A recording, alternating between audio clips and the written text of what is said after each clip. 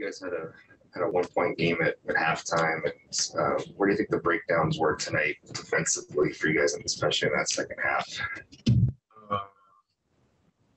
Probably Donovan Mitchell's rejects.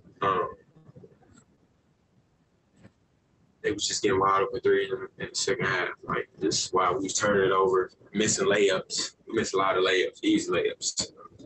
I don't know what was up with that. It's kind of a case of that offense leading to easy shots for them. Yeah, especially missed layups. Like, wide open layups, yeah, it's going to lead to open threes on the other end. You guys have lost 4 straight now, and they're all against pretty good teams with good records here. These guys were in the playoffs last year. Atlanta was in the conference finals. Just, are you guys maybe learning something about what it takes to compete at a high level, kind of going through this streak here? Man, I feel like we just come out and play hard. Like, we got a chance to win every game, but we can't play hard for the first half and don't play hard the second half. Or we got to be mentally ready every game. Like, we can compete with any team. Like, it's no doubt in my mind. Like, we could have beat them tonight. But, I mean, the fact that we came out playing, like, bad in the second half, we lost the game. And Finch was saying that he thinks that some of the slippage defensively been on the ball in the last couple of games. Have you noticed that? Like, what do you think is happening there that you guys were doing much better earlier in the season? We was just getting into the ball. I mean, now we kind of like letting them come to us, and the screen come, and it's a great screen. So it's hard to get over. So once you're not into the ball and they set a great screen, you did every time. So I agree with them. On the layups, the last couple of games have been a little rough there. I mean, was Gobert a factor there? Or it seemed like you guys were getting there and he wasn't affecting as many shots, and we were just missing him. I think he was in people's heads. Like, just he wasn't even blocking shots for real, I don't think. I think people was just going to the rim and was just like, oh, they got Rudy Gobert. You know what I'm saying? I'm telling them, like, bro, he's the same as anybody else, bro. Like, to me, the best rim protector in the league is Porzingis. Like, anytime I go against Porzingis, I don't get no layups. Like, you know what I'm saying? So, like, I don't get why we couldn't finish on Rudy Gobert, but don't put no fear in my heart. I mean, yeah, I don't know why. Yeah, where does this team miss D'Lo?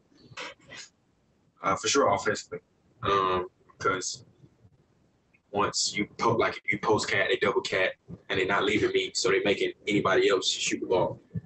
You know, with D'Lo on the floor, you got to pick and choose now. Like, you gonna double cat, cool, we got D'Lo, he gonna shoot it. Of course, he gonna get to, like, you know, offensively everything. We missing D'Lo for sure. Is that, I guess, big picture D'Lo or not, like, the way to beat this cat, get guarded by small and then getting double thing is the best way to beat it, just making shots around that when he kicks it out to the other 4 of you guys? I told Cat the best way to beat it. You got to go quick. Yeah. I told him at halftime, like, you waiting on the double. Like, you telling them, yeah, come double me. Now it's like, you the best player on the floor. They take you out of the game. You know what I'm saying? Like, then when they double you, they not rotating. They stand with me and making everybody else beat you. So I just told him, like, you got to go quick. Like, if you watch, and I told him this, like, I told him this. I'm like, if you watch Joel Embiid play, you have to double Joel Embiid. Like, there's nobody in the league that can guard him. So he goes quick. Like, you can't double him because he catches and goes quick. Like, so I told Cat, like, you catch the ball and you holding it, like, you waiting for the double, like, telling them to come double me instead of just catching it and going. Like, they can't guard you. And I told him, like, it's disrespectful for them to put number 44 on me, bro. Like, that's disrespectful. So, yeah, he know. He know he got to kill all of them. Like, he's best player on the floor every night. He got to kill them. Would it make it easier for the entry passes and everything, too, if he got a little deeper against these smalls? Yeah, for sure. I mean, but no matter where he catch it, like, if he go quick, it's nothing they can do. Like I said, I tell him that all the time. Like, you waiting, bro. Like, you sitting there with the ball, holding it like this, and they come, and then you want to, you know what I'm saying? Then you try to go. Like, nah, when you catch it, go, boom. Now what? Like, they can't guard you, bro. Like, I be telling them this every game, every practice. Like, bro, nobody can guard you. Like, you shoot the ball, you quick, you can handle the ball, you got touch, like, you got everything, bro. Like, they can't guard you, bro. So, like, if he just stopped waiting on the double team, we'll be a way better team. Like, just catch it and go, because now you can't double him.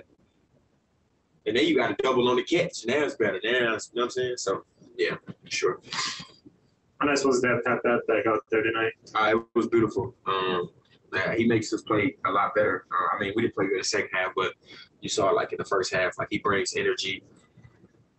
The intensity is always up when he's on the floor. We know he's gonna make the right play, all that. Gobert didn't seem to bother him any. No, not at all. Pat Floater game was crazy. I told him that at halftime. Yeah.